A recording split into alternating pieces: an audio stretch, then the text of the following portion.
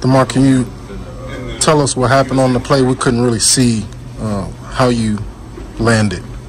I thought I tripped, but I guess apparently I didn't trip over nothing. The parquet floor. Yeah, I don't know. Just when I tripped, I guess with my quad been sore, it kind of been bothering me. Kind of just like contracted a little bit more and made it a little bit more irritated. That's all. That's all, man. Felt like I couldn't move like I didn't want to, so I just didn't want to, limit myself and kind of slow the team down in any type of way. So I just made the decision just to come out. How are you feeling, and what was the update from the team in the back after they looked at it? I mean, I feel fine. I mean, other than just being irritated, like being real irritating, uncomfortable, nothing too crazy.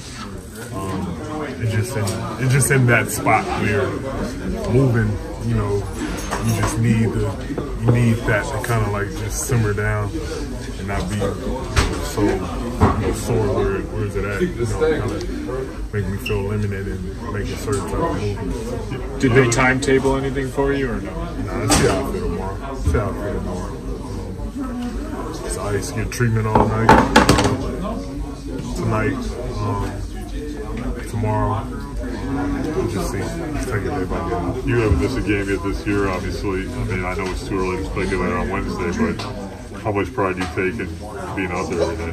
I mean, that's me. You know what I mean? Nobody can really pinpoint times I've left out of game. So if I leave out of game, it's something serious.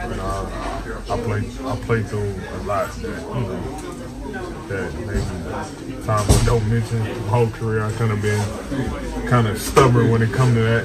I always want to be out there on the floor, but just make sure I'm good and myself, close to myself. By the time the next game or whatever, we just take it day by day.